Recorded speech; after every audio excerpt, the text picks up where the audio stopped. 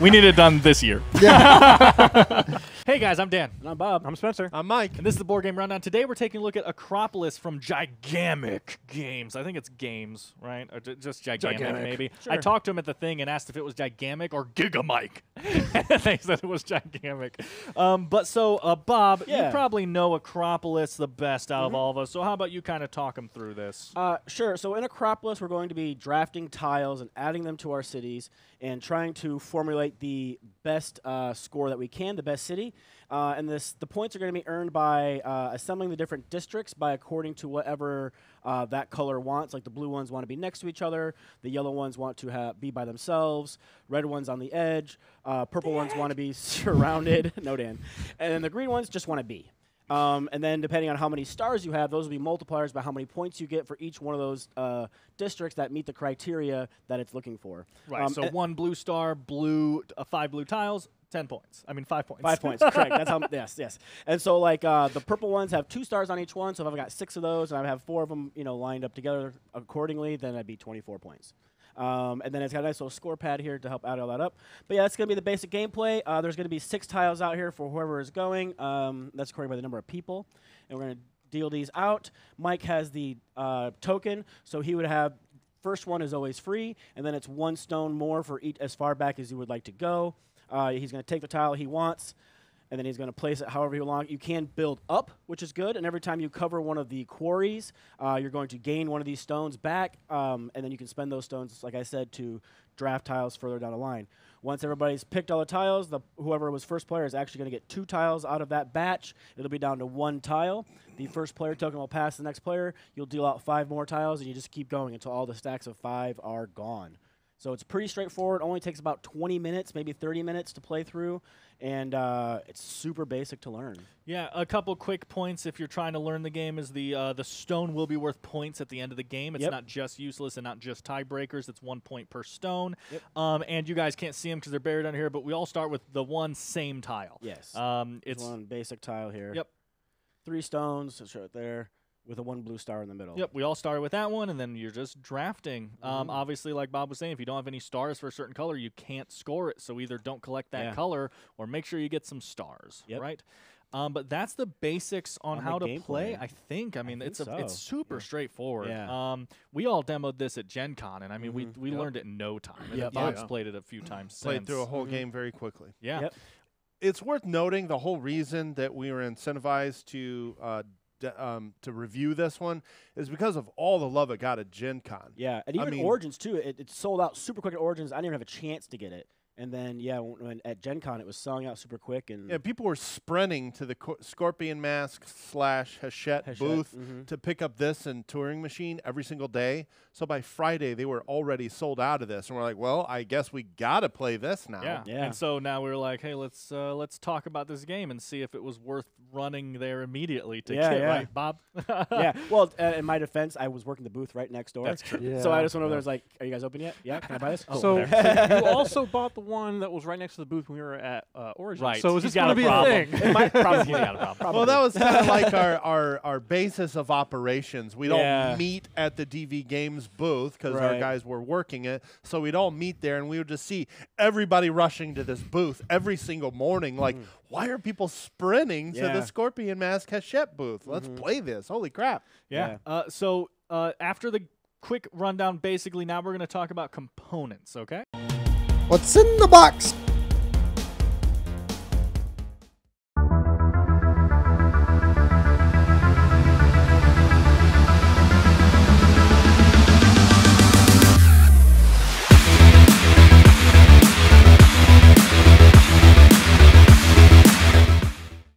Let's see, guys. You can just talk freely, right? What do you guys think about components here? I really like these components. Like, these tiles are super thick. They're thick. Nice so they're not going to warp at all. These player aids are super helpful. And they're not big. only they're really big, they're easy to read. It has a breakdown with all the meta information, right? How many players are you playing with? How many of each tile are in the stacks? And the star and the tile. The stars and the tiles. Fantastic. All the tiles have the player count right on the back, so they're super easy to sort with the number of players that you're playing with. It does have variants on the back side of the card, so if you think the game's too easy, you can start adding in these variants, which will alter the scoring a little bit. The box is super nice because all the tiles like fit into these little tiny spaces, and so they're not just kind of flopping all around and everything. And if you really want to, you could separate the 5-player or the 4-player and the 3-player ones around there. But I just like to flip them all over, mix them up, so they're already shuffled. Because most of the time you're going to be playing this game, at least so far I've played, it's been 4 people, right? You can find people who are willing to throw 20, 30 minutes at a game and try it. And everybody I've played it with, I've probably taught the game twice already now, like besides our normal group. Right. And they've loved it. Like, let's play it again. Let's play it again. It gets 2 plays normally back to back because it's so fast. Yeah, it's a great game. And how are the colors? The colors are fine. I was going to ask that. Yeah, so not only are the art different, right? So like that in itself helps, but I can tell that's more purple, that's more blue. The green is very green. For anyone new to the channel, Bob has a style of colorblind. Yep, and I have no issues telling these apart. So that's a good choice in the colors there. Yeah, and obviously they have different artwork too, but that's really hard to notice. So I wanted to ask I mean, like, I don't really think so, right? Because like the little blue ones have like the little like almost the circles on top. The purple ones have the little like square like Pan looking kind of building, right? The yellow ones are obviously like a marketplace. The military ones have like boot camps on them. So yeah, I guess just while that's true, the colors are so vibrant, I literally don't even notice. So I could see that if I was looking at these through like black and white pictures and I had to memorize them, they're way different, and I could do it, but it's definitely not something my brain latches onto. Sure. Because I think my brain tends to do that anyway, just because of how of course.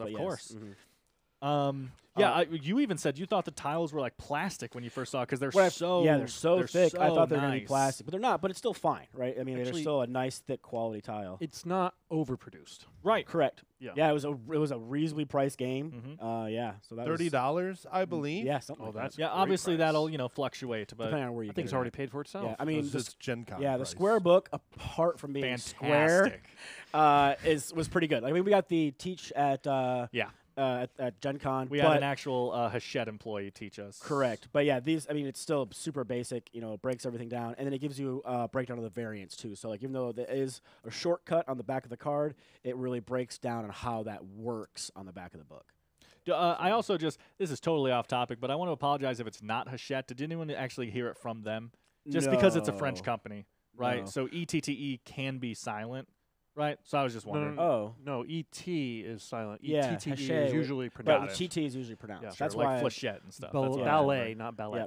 Yep. It does come with like this whole book of scoring cards, which is super helpful for trying to calculate all your scores. But I would probably just blow it up a little bit bigger and laminate one. Right. Eventually, good still, point. It makes it really, because like it might be a little bit much, like trying to add up all your stars, multiply by how many things you have, right? Because the higher they go, the more points they're worth as well. I guess I'm not sure if I broke that down or not in the gameplay. Yeah, right. It's one extra point per, right? Yeah. So if it's on the base level, it's only worth 1 point. If it's on the second tier, it's worth 2 points. Third tier, 3 points. 3 points. Okay. So. Yep. I do like though. So you have to know basic math. To do the scoring, but I do like the way that they laid out the score pad. That it asks you how many stars did the player have, how many tiles did they have, and then multiply them together and add them. It's just a super straightforward way to do it. It's pretty good, but nothing else, guys, from you guys. I mean, I like Not the for box art. Wise, I think that's pretty much it. Okay, then we're gonna go into our final thoughts on this game before we rate it. Final thoughts. Mike, what do you think of Akropolis? This is a solid tile laying game. I mean, it's got good replayability with the scoring and the variants. I mean, for the $30 price tag that it was at Gencon, as quickly as you can learn it, as quickly as you can play it. I mean, it plays in 25 minutes. Yeah, it's just a solid game. I mean, I definitely recommend it for anybody's collection. I would give this a solid 8. Okay. I think it yet, but sure. We're not rating it yet, but that's fine. We'll get final thoughts. We'll get there. He's been excited to talk about his rating. Yes, no, I mean, whoops. Maybe we can bleep that Spoiler. out. I think they could add some more variants. Maybe they're waiting on an expansion for that. Who knows? Yeah. But a couple more variants wouldn't have hurt. That would have been 2 or 3 more cards, and you would have gotten a lot more replayability out of this. But it's a fine, fun game. Well, we did play with 2 of the variants this most recent game, which increased the potential score of red and yellow.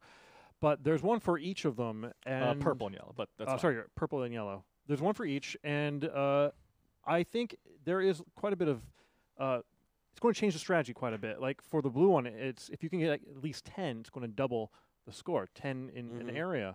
And so you were saying how that's going to be too easy, but I'm like, but if we're all going for it, that's going to become a major deal. Point of contest. And I think it's going to change how we play the game. So each one is going to change how we play it. I still strongly believe the blue is the strongest one in the double point one. If someone runs away with it and gets 12 in a row, and then you're already doubling it with a double stack, and then you're doubling for that, and then all the blue stars, I think that one has the biggest potential to run away from my experience. Sure. Possibly. Because there's the most blue tiles out there. But that also brings up the drafting. Yeah, for sure. Yeah, when you're drafting and you have to pay to go up for each one you pay up to skip, you can accidentally hate draft, or you can do it on purpose. I believe one game someone took all of the stars away. Was from you, right, Dan? I don't know. Yeah, you were going for green, and all your stars kept getting taken away. Yeah. Well, yeah, and it makes sense, right? It's like hate drafting, but it's also logic. You can't just let someone run away with something. So if someone has 8 greens on their board and there's a 3 green star out there, you're just like, I can't let him have that. So I'll take my 3 points, which is barely anything, but I stop him from getting 50. To me, that's also not a detriment to the game. No, like I think it's good that you have to pay attention to what other players are doing. Correct. It's not a multiplayer solitary game. You have to pay attention to what other players are doing. Also, I think it's worth mentioning, because we haven't yet, scores are very tight. Oh my God. We just played this, and it was 112, 113, 114, and 119. Close. Spencer won, but we'll edit that out later. Correct. He also accidentally slipped a second ago that he thought red was scoring double. So maybe that has something to do with it. That's true too. We're gonna have to recalculate. Check his math. Unfortunately, I did the math, so check my Bob's math. But then, like the first time we played, 3 of us were within 1 point of each other. It was just so crazy. So it's close. Very tight. And last night when I was teaching new people, 2 of the new people, 109 and 111, and the guy only got the 111 because of the 3 stone he had left over. Otherwise, he would have lost. Like it's always so close. It's really good when you can pull a brand new game out of the box, teach brand new players, and have scores that tight. Like that means an experienced player may have a slight advantage over others, but not much. And that's always nice that new players can jump into the game and feel like they've got a shot at winning. Yep. But the one thing I wanted to bring up is these stones are a precious commodity. You will quickly run out. And I brought this up during the game, and I think you also brought it up, where it would be nice if you put the stones on the ones you were Some skipping. of the games that do that. So that, no one wants that one. Hey, at least I have a stone. This is something that I genuinely want to talk to the designers and stuff about, is why they didn't do this method, because there's obviously going to be a reason. It's a very well-designed game, so there was something that went into this, because this is a proven mechanism. There are a lot of games that do this, and it works beautifully. It enhances the gameplay. Sure, but technically in those games, these aren't worth victory points at the end of the game. That's true, but I would rather have them not worth victory points in this game. And have more of them. Yeah, I don't even want like a bunch more of them, because running out is important. It needs to feel big. Right. But like there are just times where if you don't have any, and then you can't get any like double whites and stuff because people are taking them, you're gonna have 0 or 1 stone for multiple rounds, and that is game breaking. Like not game breaking like the mechanics, but like for your score. If you can only have 0, like there were like 3 rounds in a row in our newest game that we played today where I just had to take the free tile every time and just try to fit it in wherever I could because I had no stone and I couldn't get any stone. But it didn't kill your score. No. It didn't kill your score. Because there's this puzzle aspect that I adore. You are building a puzzle here, trying to maximize your own points. And I just love those kinds of games. No, yeah, me too. I love spatial games. I love logic puzzles. You know, I like tactile things and stuff.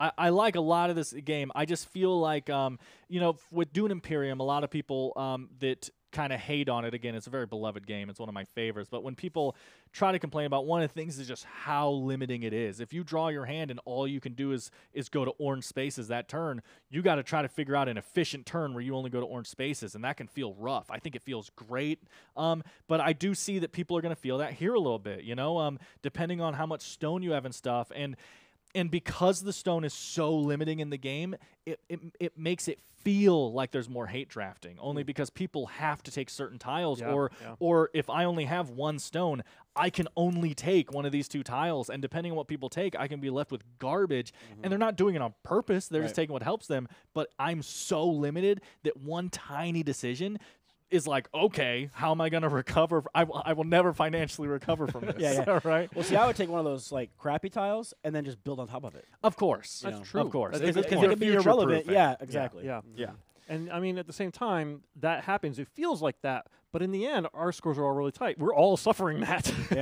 Yeah. Again, it's all true. It seems very well designed. I'm just saying that there are going to be people out there who like vehemently hate drafting, like that feeling and stuff, right? And you're going to feel that a lot in this game, even if it's not actually hate drafting, right?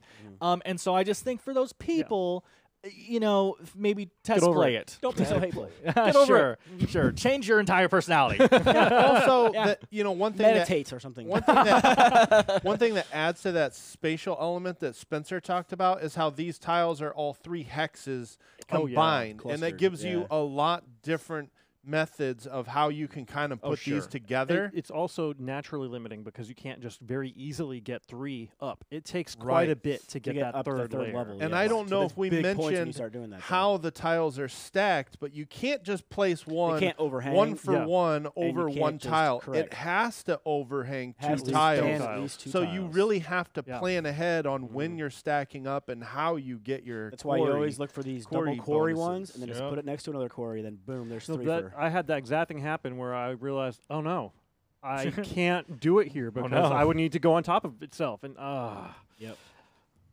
I think that's pretty much. Yeah, I mean, any other final thoughts, guys? I'm just trying to get as high as I can while you guys are talking right now. Nope. 4 layers. Is there a limit on number of layers? I know. I thought 3. we asked that. Is 3 to 3? I think it was. We didn't check that because we don't typically get. That's crazy. That's not going to be worth anything. Especially since there's no scoring thing on the top layer. I also don't have my starting tile in my build. Cheating.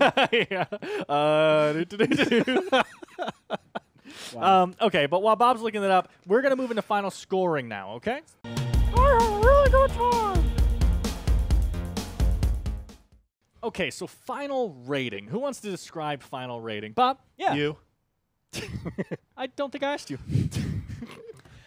So we're going to go ahead and give this a rating from 1 to 10, including 0.5s, and then we're going to take that score and average it together so that when you look us up on BGG and everything, you're only finding one score, not individual scores. But we like to give individual scores in case you agree with me more or with Dan more. So Spencer. Hello. What'd you think? I like the game quite a bit. I like the length. I like the puzzles. I'm giving this a 9. 9. Wow. Nice. Solid. I spoiled my score, so apologies there. But yeah, it's an 8 for me. It's a solid game. I like the length and I like the depth available for this length and the price point. Anybody can play it. It's very elegant. But yeah, it's an 8 for me. All right. Sure.